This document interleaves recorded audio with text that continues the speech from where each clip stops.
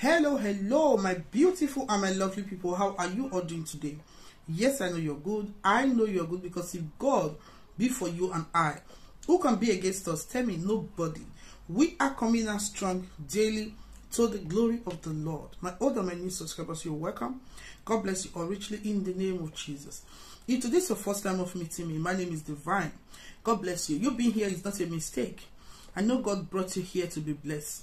And you will be blessed in the name of Jesus. Whatever is your heart desire, whatever that make you to share that secret tears, is going to be wiped out in the name of Jesus. Amen. It's coming to get you. It's coming to get you in a place that you are. It's coming to get you. Get ready. The word of God says in Genesis 2, verse 24. I read. It said, "Therefore shall a man leave his father and his mother, and shall cleave unto his wife, and they shall become one flesh." Hallelujah. A man have to live to be cleaved to his wife. So you are needed. He's looking for you already because he's not complete without you. When God created Adam, without Eve, Adam was not complete because God knows that Eve was needed. That is how you are needed. You are a blessing. Someone needs to be blessed through you. So God has it all planned. He's going to get you. He's going to come and look for you in that place that God positioned you to be. Don't make any mistake. Just get ready because this is the time. Don't just go to anyone you feel you want to go to because you feel that God is not answering me very fast. God has been giving me a hope. He has given me hope. He's not coming. No, he's not a man that he should lie. Never a son of man that he should repent.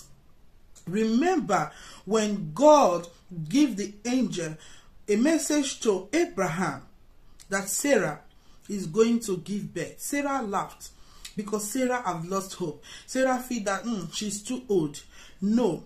Our God is not a man that he should lie. There is nothing that is impossible with him. Everything is possible. When he say wait, he is going to do it, he will do it. No matter how long it takes, wait, it may tarry, God is going to do it. He knows the perfect time for it.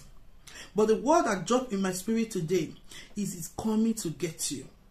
It's coming to get you.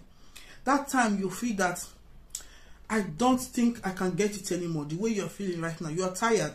You are even tired to pray. You are even tired to receive a word. You're just tired. But just get ready because it's coming to get you. Mark today. It's coming to get you and you are unstoppable in the name of Jesus. You have been praying. Your prayer is not in vain. The word of God says, no one seek me in vain. Ask, it shall be given. You have asked, you have been given. It's coming because you are a great blessing.